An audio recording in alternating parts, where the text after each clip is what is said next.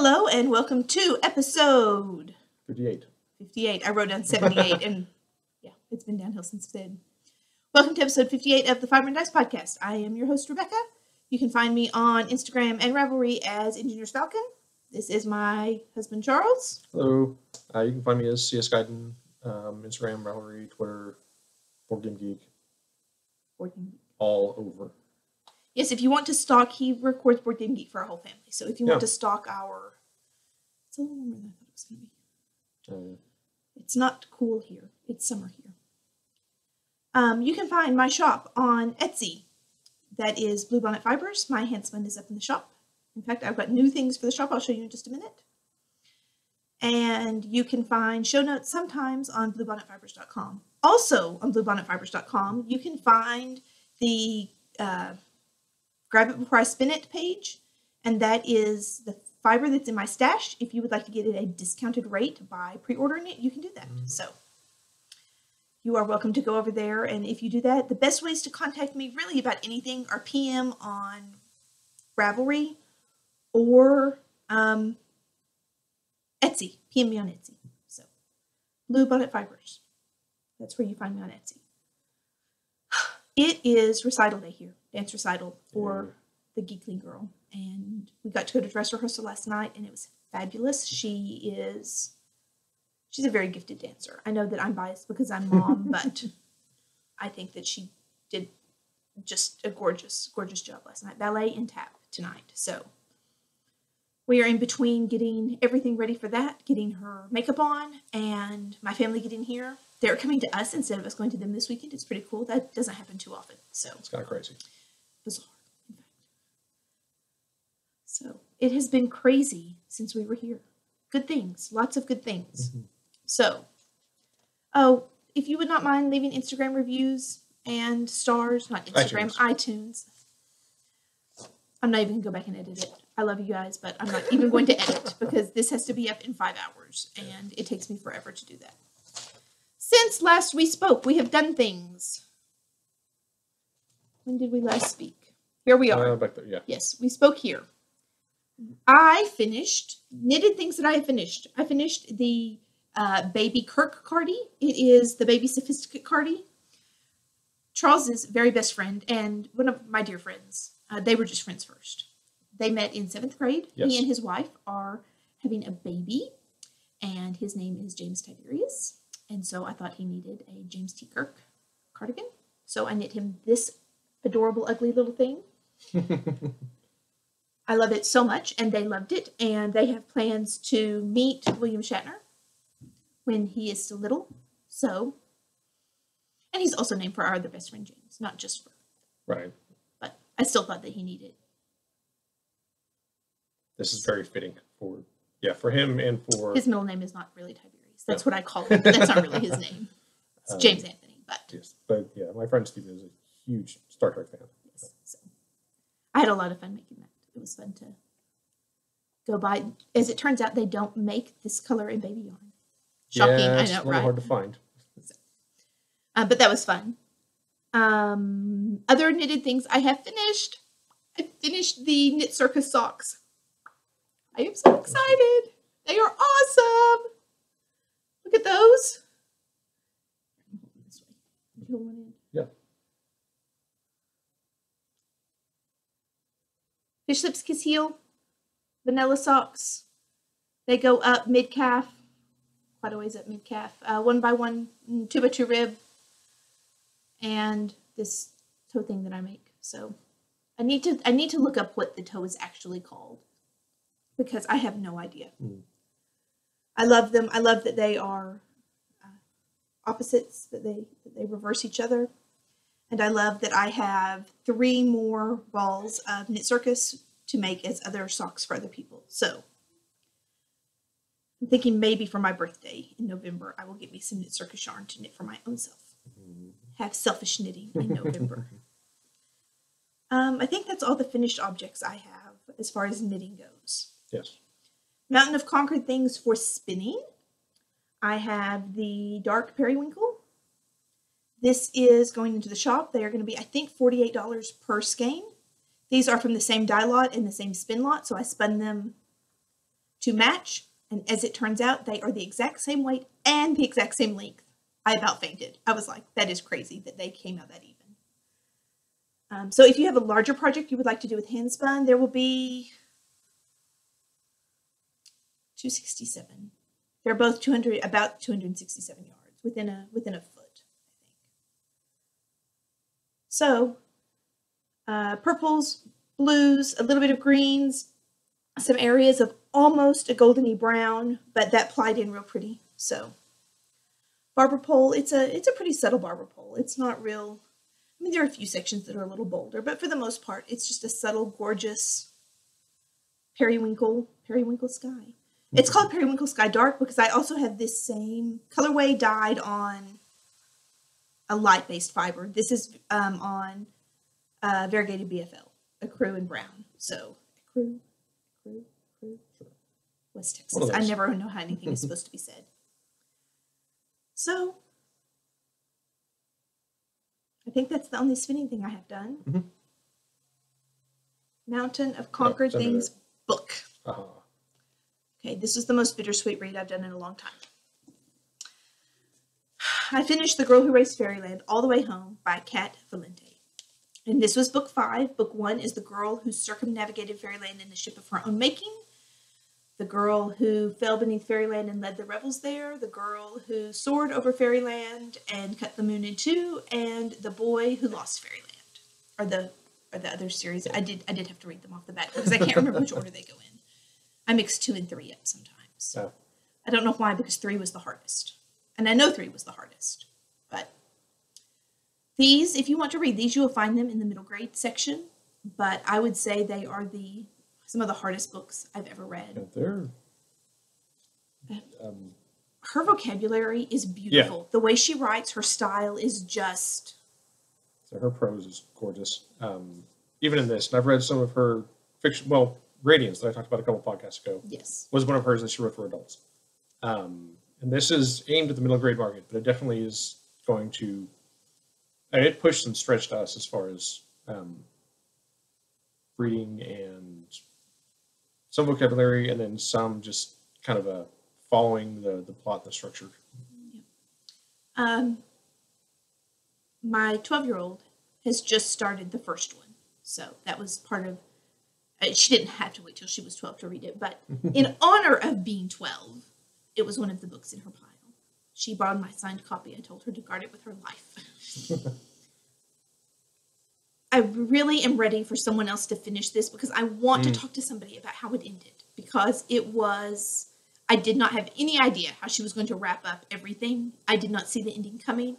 I thought it was beautiful and sweet and did the whole series justice. So, and I have to say, as far as easiest to read, I thought 4 and 5 were the easiest to read. Now, whether that was because she kind of found her rhythm and so it was a little smoother, or because I had read enough of her books that it was natural for me to read, I don't know. But 4 I definitely found to be easier going than 3 was. And this is next on my to-read stack after I finish Brandon Sanderson's Reckoners series, which Rebecca also talked about a couple of shows ago. Yes. Yes, I'm going to finish those and then read this. I may make him go buy his own copy. No, I won't. So that is everything I have finished this week. What is Climbing the Mountain? Harry Potter Knit and Crochet House Cup starts at 2 our time, I think. Yes. 2 a.m. our time. Midnight Pacific. Yes, midnight tomorrow night. Midnight tonight, early morning tomorrow. Whatever. So I didn't want to put a project on the needles right now because What You Do for House Cup needs to be started and finished in the month that you're turning it in for. So I pulled out a precious whip that I have been wanting to finish, and I'm working on it to turn in for detention. This is the Harmonized Cowl by Christine, KDLB, and it is all tangled up in its own needles. I know nothing about the yarn. I don't remember anything. So for that, I am very sorry, but it's very pretty. And it's these 2 sections, kind of this stockinette section and then a lacy panel. I'm almost done with that lacy panel, but I have this much yarn left. So I think I may do a few more rows of the stockinette section and a few more rows of the lace section. And then there's like a garter section before you bind off. So I think I'm going to try to use as much of this up as possible. And so I will probably be working on this all afternoon. There's some Battlefront planned and probably a trip to Starbucks and then sitting and waiting for them to turn the lights down for the dance recital. So yeah. I'll get to work on that. And I will hopefully finish that up in May and turn it in for detention. As soon as that is done, or probably even before, I'm going to cast on a cowl for my mom. She picked one out that is very lovely, and she is welcome to go with the one she has already picked out. But I'm hoping to talk her into using it for this one because I think this yarn would be really pretty in this pattern. Yeah. And it looks like this. I got it for her for Christmas, and I'm knitting it up for Mother's Day, so I've got a week to do this. So I guess I need to get on it. Again, someday I will get better.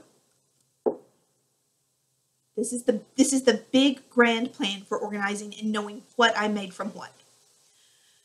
I am trying to get in the habit of taking pictures of everything as I work with the intention of someday putting it in a Ravelry project.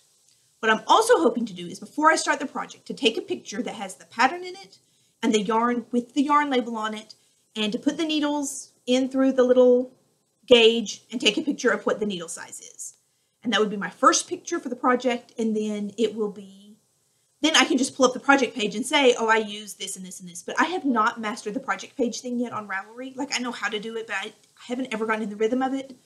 So that's one of my goals for the summer. Maybe during break from school between 6th and 7th grade. We will see. I guess this is all kind of a combination of climbing the mountain and base camp. Yeah. What is in base camp for spinning is frog and carp. This was voted on Instagram and Facebook. Oh, there's a Bluebonnet Fibers Facebook page. Go and join it.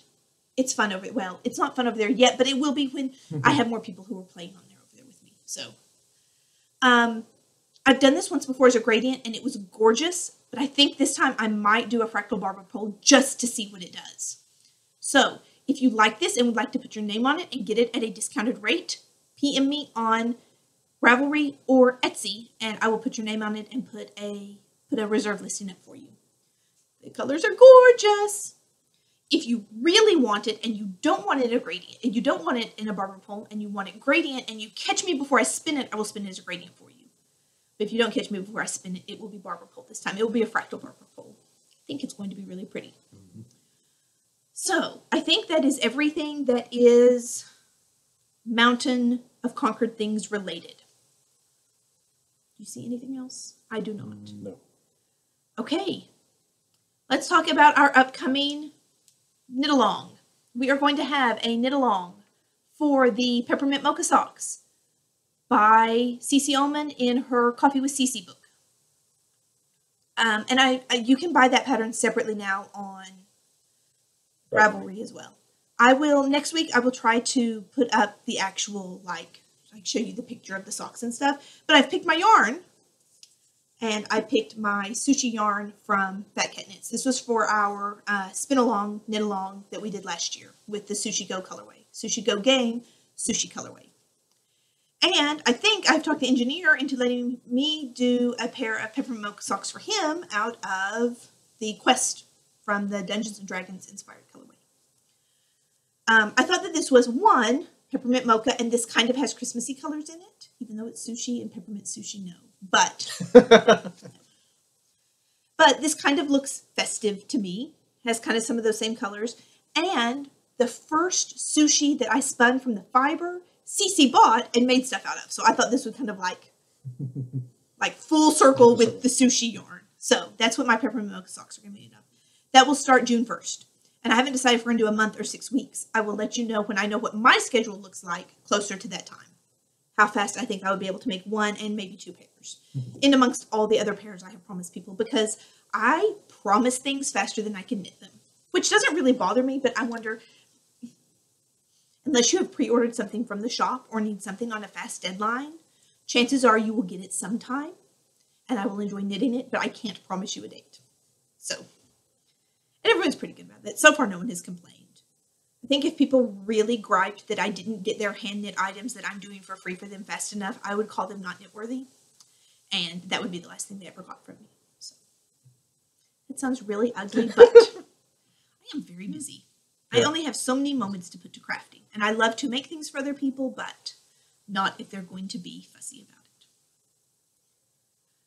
it. Okay. I don't know what I want to do next. Ducks in a row? Yeah. I think I'm going to do ducks in a row. I've showed you guys my planner. My Erin Condren planner. And I am still really enjoying it. And for homeschooling, this past year, because they were there and cute and I love them, I picked up a stack of the cards that you put in a library book. If you remember those. Back when they used to stamp them. My children did not have any clue what those were because they have never had to fill out a library checkout card. But I have a list problem. And I had the same problem with the bullet list, the bullet journal. I loved the list making system in that, but I got overwhelmed with too many things in one place. So this is how I'm making my list. At the beginning of the month, I am making a list. I have like a master list somewhere in the back. I'm not going to dig it out. Of all the ideas I have for projects in my head. At the beginning of the month, I put all those that need to be accomplished this month or worked on this month on the list. Then I copy it right here, what I'm going to work on this week. That's my ideas for working on things this week. And then, so I stay focused, I am using, this has been so fun, I'm using this little card, this little library card. And I put down one project, one book, one or two crafting projects. Usually there's a spinning project and a knitting project, and one like household, I put down chore because they're usually chore things. And then I put them down and add the date that I added them. And sometimes, like this James T. Kirk cardi popped up because I got the date. The shower was earlier than I thought it was going to be, so it got a star because it trumped everything on the list before it. And as soon as I'm finished with it, I write down the date it was finished, and then I add something new in that category. So my current chore is podcast number 58. So I am really enjoying this because it keeps me focused because I have like 400 projects I want to work on. And so I'm just having to worry about the one that's on the list. I also like looking and seeing, hey, look, I got all these things done this month. And then at the end of the month, I have been using a little piece of washi tape. Well, it's going to be back here. Yeah. And just taping it in, transferring over, drew little arrows just like from my bullet journal for things that went to this month. And then I've got it taped in the back of the month, everything I did that month. And I love it. One, I'm just a sucker for an old-fashioned library book checkout card. I just like to use them for all sorts of fun things. But for me, just having one or two projects that I am written down, focusing on, and that I have like a date I started so I can see how long I've been dragging my feet on it, I've really enjoyed that. I've liked, I like that focus because I've got stacks of games and stacks of books and yarn and fiber everywhere. And I'm tempted to just flip from one thing to another, and I never finish anything. And I have been finishing things like that with this little, I'm working on this book, this knitting project, this spinning project, this chore. So, that's my duck in a row. That's how I'm keeping all the projects in order. And then when I need to add a new one, I've got my little list of the most pressing things to add from there. So, I don't even know if that made sense, but that's what I'm doing. I guess that brings us to, you say it. That's my cue. Gamerly News. I like when he says it. I guess first thing, today, April 30th, is International Tabletop Day, so hopefully you're enjoying games. And if not, we really are kind of busy today and won't, so we're going to make it up another day. We are. So you can have Tabletop Day whenever you would like. There are new games coming in the car from Lubbock. This does not surprise me. I'm so excited. We'll tell you all about those. Yeah, but went to the store last week, picked up a couple of expansions. They're all over the shelf. Rebecca reorganized a bunch of things. It's my favorite game, board game Tetris. Mm-hmm. I love it. We picked up some, and her mother got us a couple, or got us one, and her sister one. Yep. That we played last week. Code Names, which is a lot of fun. It's like it was really cool. Taboo, except a little more gamerly. Or a little more hobby gamer. Taboo is one of my favorite games ever. You tread carefully there. Oh yeah, I mean it's a little more gamerly. It's just got a little more to it, I guess. It does. It does. I enjoy Taboo as well. They're all good. Oh, I'm playing Taboo with my sister. They never let us be on the same team anymore because it's that lifetime of obscure references where Trojan horse. Mm-hmm. Like we have this whole all of these random stories that you could never even explain to anyone, but we know them. And so, it's like sister magic. We got expansions to Dixit and Werewolf because those are baby girls. Baby, she's 12. My 12-year-old is not a baby. No. Those are her favorite games. So we picked up some expansions to those. We picked up, it's right here. I know you can't see what it is, but it is the new D&D board game, Temple of Elemental Evil. It's the last game we needed for our 10 by 10. 10 by 10. 12 by 10. We're still calling it 10 by 10, but there are 12 on the list, which, it's a lot. That was a lot to commit to this year. What else? Finally. Can I go get I know we weren't going to get them, but can I get the one I'm so excited? Yes. Okay. I'll be right back. We picked up a small expansion, Dimensions of Madness, and it's a little blister pack, and the most recently published expansion for Elder Tour. I am so excited. Under the Pyramids expansion, I don't think it's going to fit in with the other box. No, there's going to have to be some redistributing of pieces. Yeah. This one adds an Egypt sideboard. So you've got like the big world map, and then you can go to Egypt and have like little adventures there. New investigators for you to play as, new ancient ones for you to battle against, conditions, weapons. It's probably got like 500 cards in it of various sizes and things. The Dark Pharaoh rises again. I'm really excited. I've been petting this in the store since it very first came out. So I was really glad that it was time to buy it. So an Elder Tour is also one of our... Yeah, it's also one of our 10 by 10s. So we're very excited. Trying to think before we get to that. Is anyone interested in watching us play a game of Elder Tour?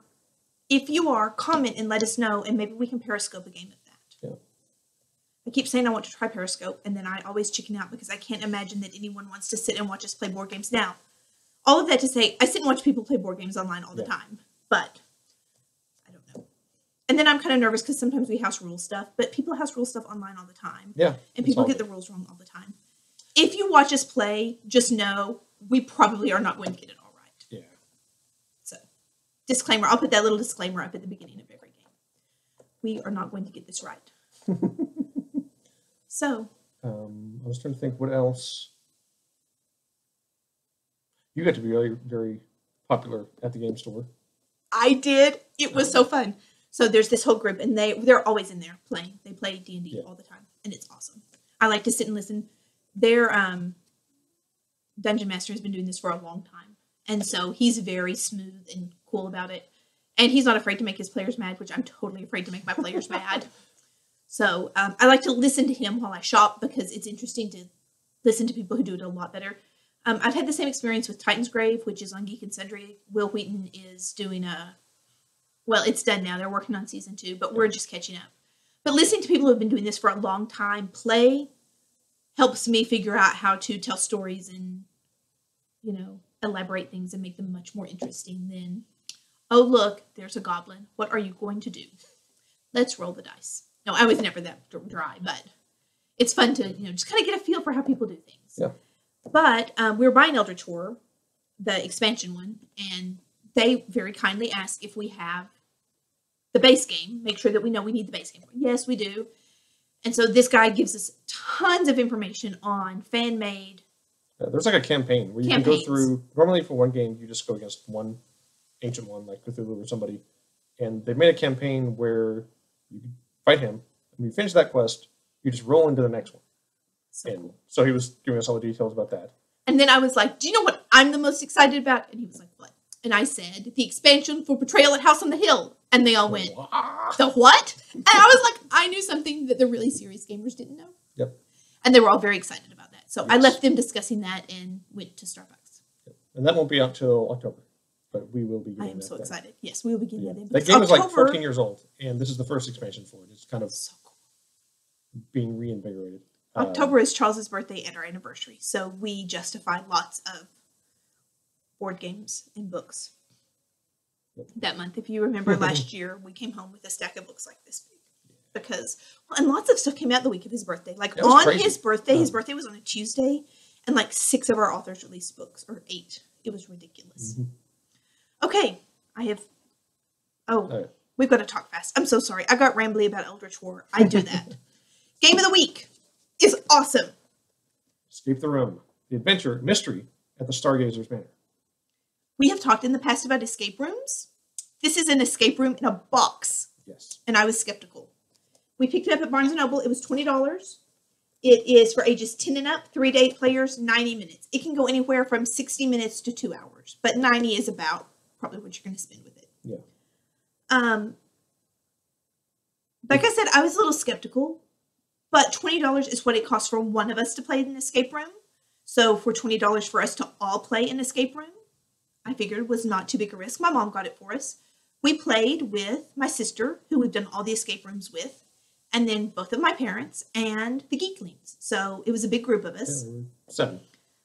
I will say this was a lot of fun. So much fun. I highly recommend it. It is puzzle solving and strategic thinking. And that is all I'm going to say about it if you don't want any spoilers at all. If you just want to know that we liked it and we had a really good time and it was well worth the $20. Also know that there are instructions online for, well, they suggest music to listen to, so you can link to music to listen to while you play. There are clues. If you get stumped, you can go in. It will say, have you completed this task? If you have, go to the next one. And when you hit the first task you haven't completed, then you can look through there for a clue, so it's not all spoilery. And there is a section on repacking it to play with someone else. Right. Obviously, we know how to escape the room, but we have friends that we want to watch and see if they can escape the room. So it's, yeah. Now, I'm not going to spoil anything major, but I am going to open the box so you'll have an idea of the components that come with it. And also, there's nothing I'm fixing to show you that's not on the back of the box. Yeah. So, yeah, the theme of this is that there's an astronomer, and he was in a mansion out kind of on the edge of town. It's set in 1869, I think. It's got kind of a steampunk feel to it. In fact, you go into the mansion and it talks about all these pipes and machinery. And you can see all the pieces and smoke coming out of the...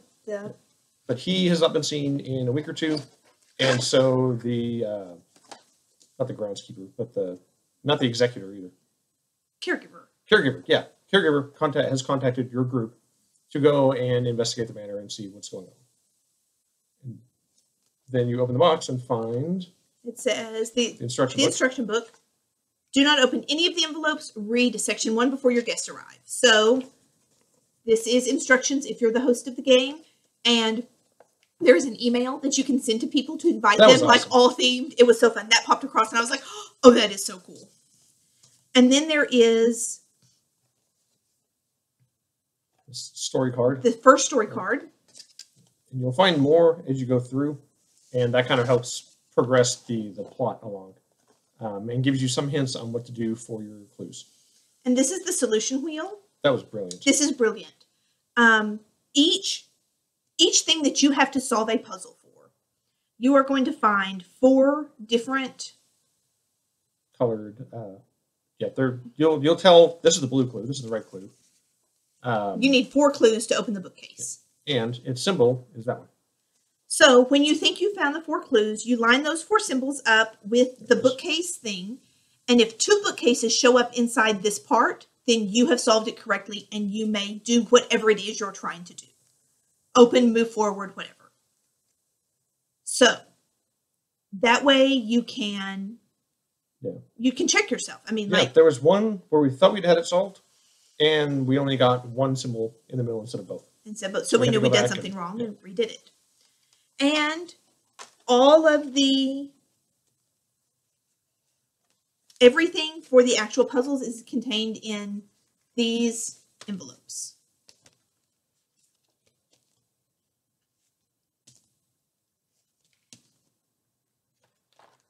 So, and you can tell just by looking at those that there's problem solving and logic problems and thinking things through and stuff. Yeah. They are, oh, go ahead. No.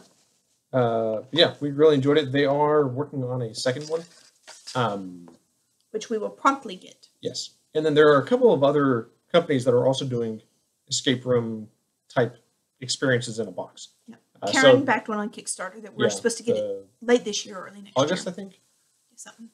Maybe. I don't know. That one was the werewolf experiment. And there's one other one I remember hearing. I don't recall right now what it was. But so that seems to be kind of a growing trend as well. And they're all one-use things, but again, if you already enjoy escape rooms, or maybe you think you might want to do an escape room, but you don't want to spend $20 a person, you can spend $20 a group and do this. Get a feel for it. Yeah. I would even think like for teenagers' birthday parties, it would be a lot of fun. It reminded us of those the How to Host a Murder. Yes, parties. It kind of had that feel to it. So, which again were one use, kind of deals, kind of themed evening kind of things. Yeah. If you have never done an escape room, like part of the escape room experience is being dropped in a room and having no clue what to do, and just having to figure it out. I will say this one holds your hand a little bit more. Yeah. If you're a complete novice to this kind of thing, it will walk you through getting started very well. It holds your hand just enough that you get a feel for what you're doing, and then you're left to figure it out. So yeah, the start on this was very well. These people knew how to design this to make it easily accessible and entertaining and rewarding. Yep. So this gets 5 stars from me. Yeah. I've never given anything stars before. This gets all the stars for fun, affordable, family friendly. I would say that, mine are 12 and 13. We actually did this on Wiley's birthday. And both of them were extremely useful in clue finding. Yeah. If you've got... I wouldn't do it with 8 adults. There's not enough... No. Usually you're only working on one puzzle at a time, so trying to get 8 adults around all that's a little too much. 4 engineers at the table, probably not going to have as much fun as, you guys might, but... But yeah, definitely, we had a good mixed group, and it was a lot of fun. All smarties in different areas, which... Yeah, that helps a lot on real escape rooms as well. Yes, to have a mix of people who are good problem solvers and people who are good decoders and people who are good at seeing the big picture, like what are we trying to figure out. I never get the big picture in the escape room. Like I can usually solve the puzzles that are in front of me, but I never kind of really figure out what the big story is until we've solved it. I'm like, oh, that's what we were trying to do. So this definitely plays to a mix of problem solving styles. Yeah. So that is, I forgot to ask us anything. I'll do it next week. Oh, yeah. I've got 2 Ask Us Anything questions. So go add more because that won't only get us through May. So Ravelry thread, go and ask us anything. Games, Disney, homeschool, autism, books, video games, board games. Well, video games are pretty much Battlefront and Skyrim. Pokken, not Tekken, Pokken. Pokken Tournament, our son is... Splatoon. That's about all we're playing right now. Yeah. In fact, we have not even put my Legos Dimensions together for my birthday last year. But there is not enough time in this world for everything we like to do. That's true. That is okay. So I'm going to get this edited while my family will be here in about 30 minutes. So Lord willing and the creek don't rise, we will see you again in May. Bye. Bye.